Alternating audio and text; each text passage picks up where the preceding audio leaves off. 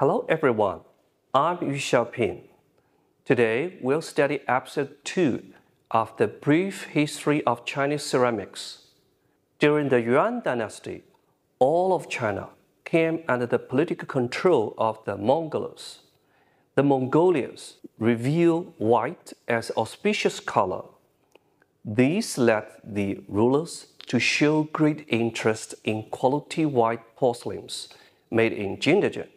In 1278, 1 year before the Mongols reunified China, the Fulian Porcelain Bureau was set up in Jingdezhen by Yuan rulers to administrate producing imperial porcelains for royals. It was the first office of this kind in Chinese history. During the Yuan dynasty, the bluish-white porcelains that were at its height during Song were gradually replaced by blue and white porcelains. There are several reasons for it. First, the decoration style of blue patterns on white ground was right to the taste of the Mongolians. Second, the production difficulties for producing blue and white porcelains are much lower than that of bluish-white porcelains, with painting in cobalt with brush on dry green wares for the former while using knives to carve or to mold for the latter. Third, the color of blue and white porcelains is easily displayed in a bright and stable way with strong expressive power for its light and shadow effect.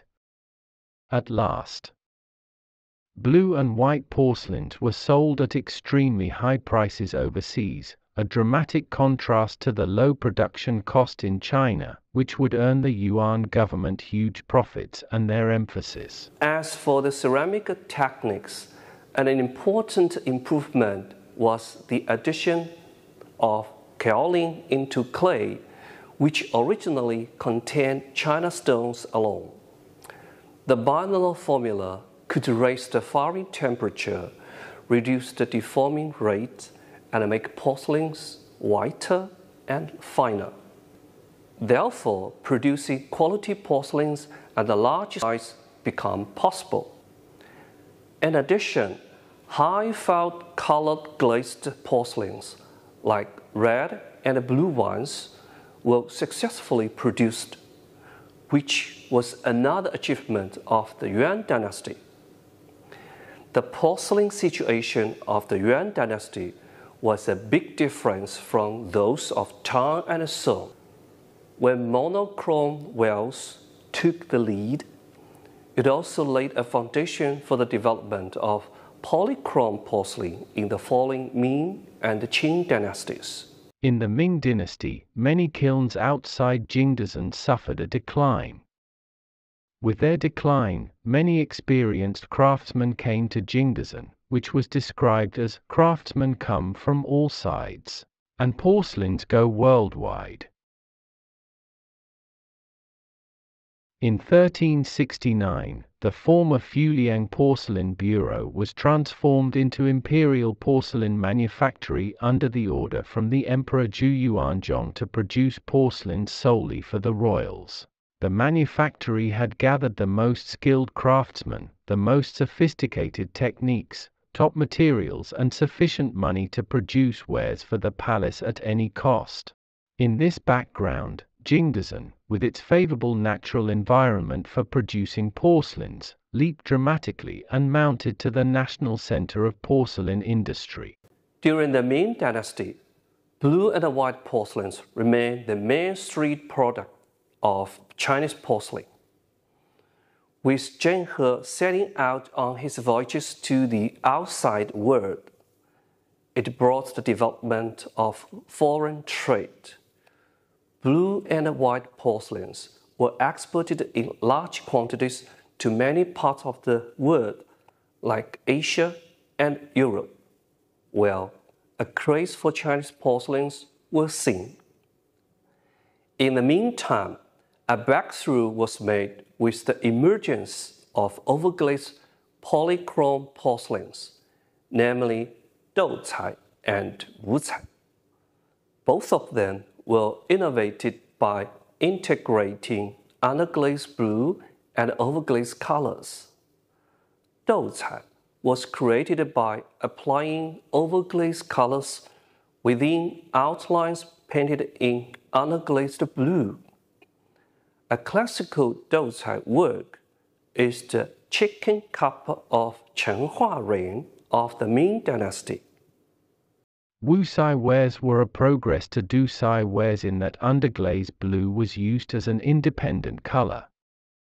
A classical work of Wucai is a lidded jar with fish and weeds pattern of Jiajing reign of the Ming dynasty.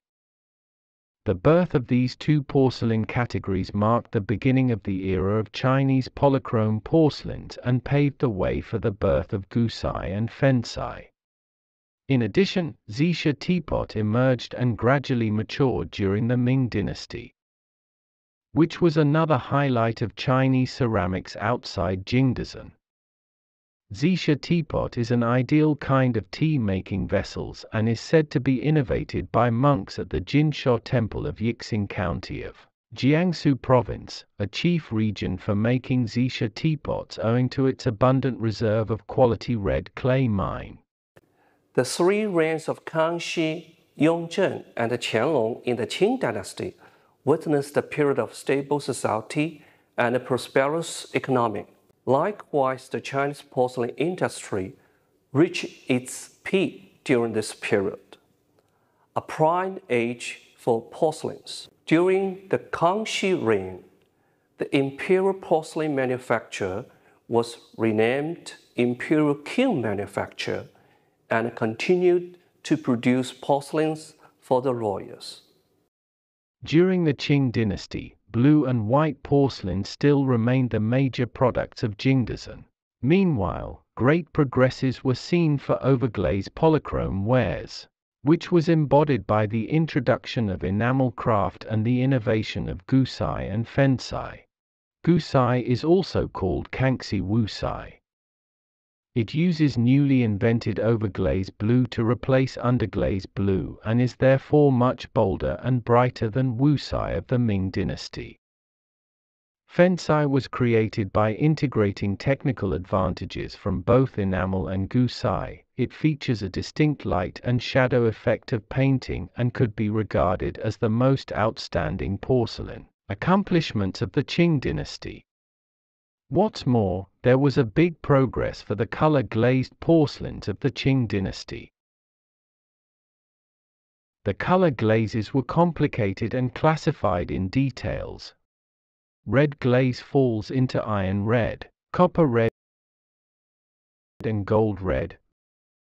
Blue glaze into sky blue, splashing blue, and sacrifice blue.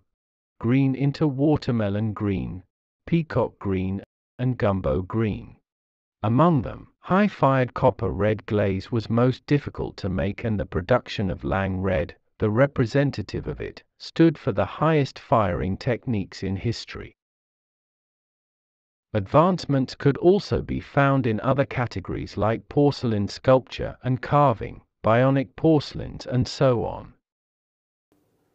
From the late Qing dynasty to the early Republic of China, the porcelain industry across the country suffered a severe decline for unstable society and economic recession. In 1911, the Imperial Qing manufacture that had lasted for more than 600 years was closed, and the Chinese porcelain industry stepped into a low ebb. It was not until the foundation of the People's Republic of China that the Chinese porcelain industry regained vitality in a stable society and a booming economy.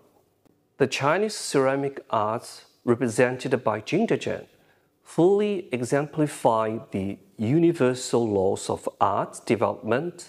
Jingdezhen, in particular, has integrated many excellent handicrafts from other porcelain production regions around the country, created countless superb porcelain, and developed a complete handicraft system of advanced porcelain production.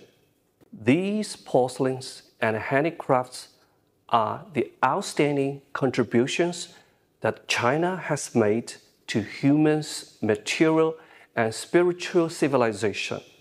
It is our great responsibility as well as utmost honor to inherit, innovate, and glorify these fortunes.